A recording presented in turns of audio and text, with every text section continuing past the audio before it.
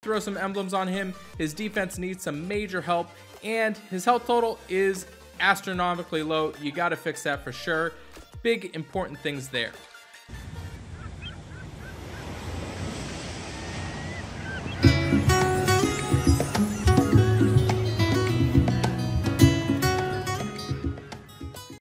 Hey, thanks so much for checking out the channel. If you're curious about any other hero in Empires and Puzzles, you can view my website at anchorgame.com. There you will find I have graded every single hero with a calibrated team of graders. This resource will always be free.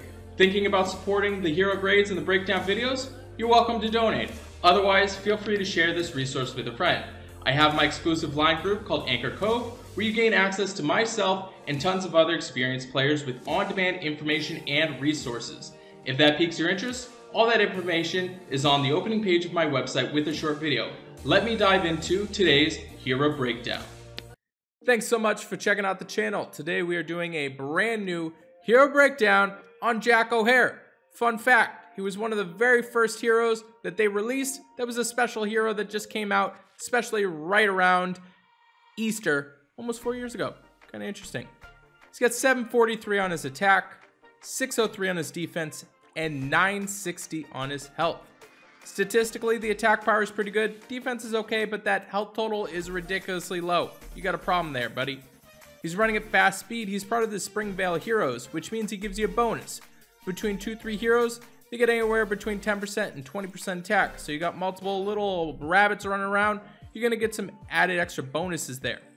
As far as his hero specials go, he deals 180% damage to all enemies. The caster gets minus 20% defense for 3 turns. This status effect can't be dispelled. So with him running at fast speed, he's hitting every single character at 180% damage to all enemies. Kind of interesting. They definitely gave him a buff over some time, help him out a little bit, and make him a little bit better. This video is sponsored by Raid Shadow Legends. It is a free massive turn-based dark fantasy RPG. If you want a huge head start, all you gotta do, go to the link in the description, and if you're a new player, you get 1 day XP boost, 3 raid flasks, 1 ancient shard, and 1 void champion bulwark, and 50 gems. All your treasure, it's waiting for you right over here. He is a ranger class hero, so that means if you do throw some emblems on him, his defense needs some major help, and his health total is astronomically low. You gotta fix that for sure. Big important things there.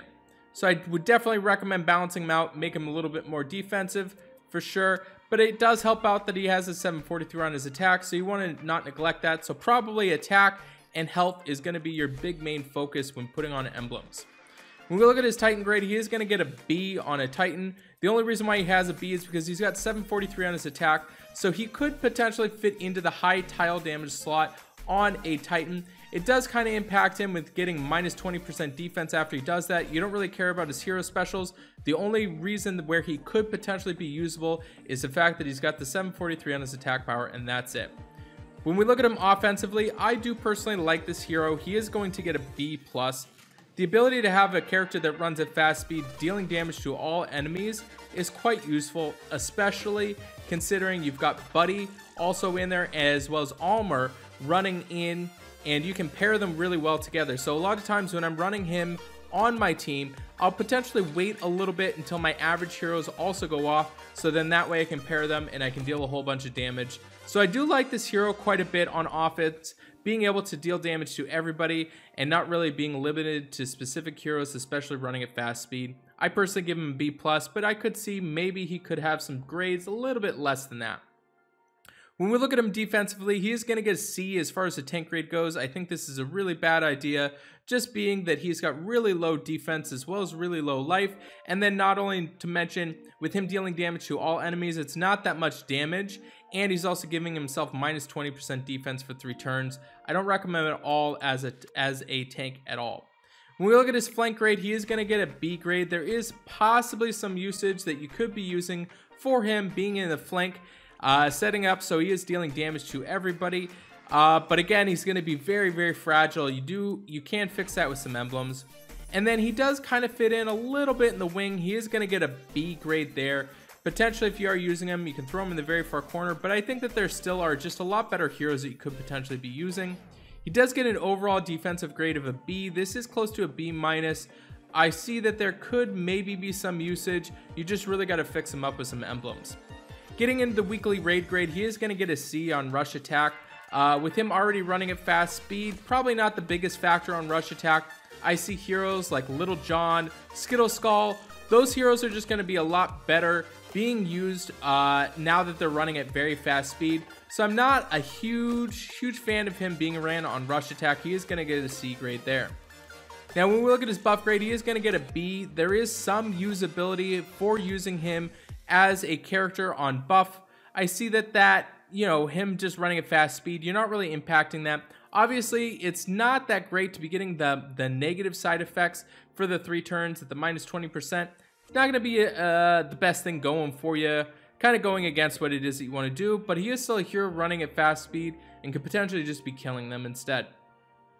On Bloody Battle, I do personally give him an A. I do like this hero on Bloody Battle, with him running at fast speed, damaging all the boards.